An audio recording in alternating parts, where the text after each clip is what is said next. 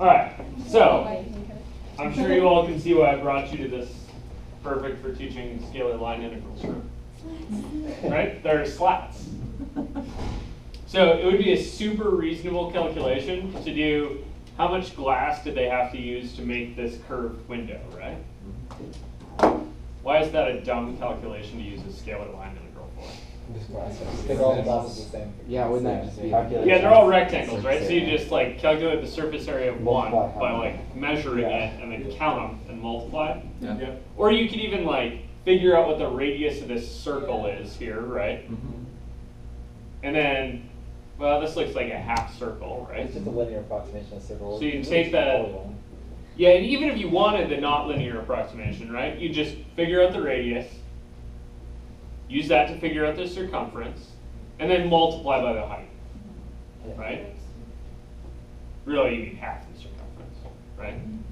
But what if your window looked like this? We're allowed to do that. Yeah. Yeah, You guys are all freaking out.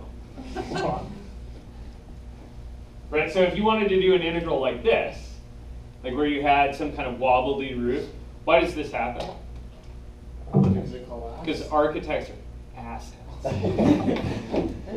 No, because architects sometimes do this thing where they let their creativity flow free, and they give no craps about the engineer on the project, right? Like if the architect loves the engineers, they make things that are nice and square and easy to build. And if they don't love the engineers, they let their creativity go mad.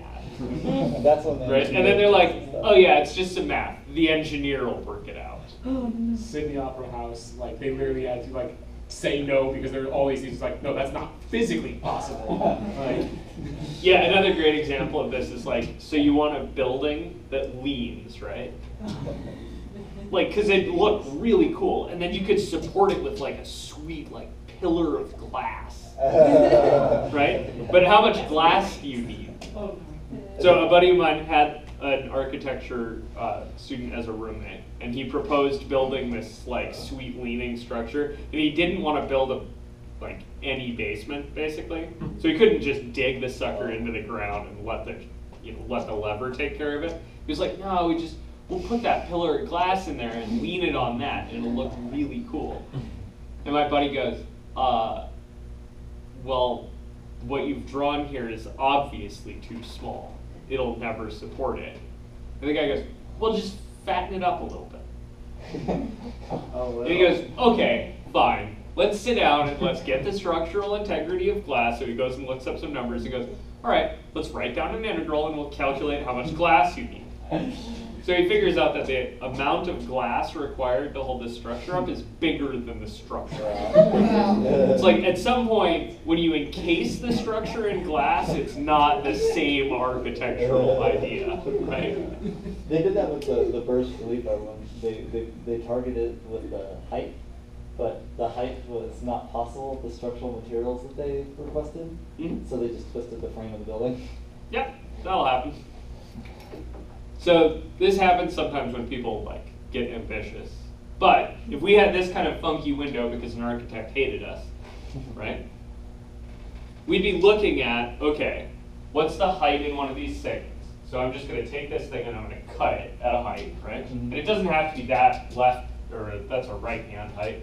It could be this middle one or just like any old random point in my interval, right? you take the left-hand height and always you take the highest interval and make sure you get more than enough glass. Yeah, so you could take the maximum over that little interval, or you could take the left endpoints or the right endpoints or the midpoints. You guys remember there's a whole bunch of ways to do this? Yep. And when you take the limit, where do they all go? Yeah, they all go to the same spot, right? Yeah. So it doesn't really matter. Right? So if you want an approximation, then you might think, okay, if I'm only going to do an approximation, that t-star is going to matter a little bit. But if you're going to take the limit anyway, it doesn't matter at all. So just pick something. Okay?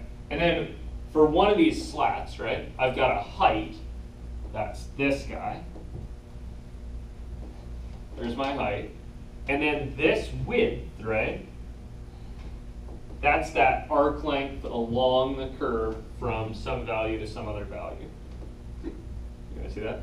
And I'm not gonna draw on this thing, but we could draw that little triangle here and figure it out on there. You guys see that? Cool. Questions, things?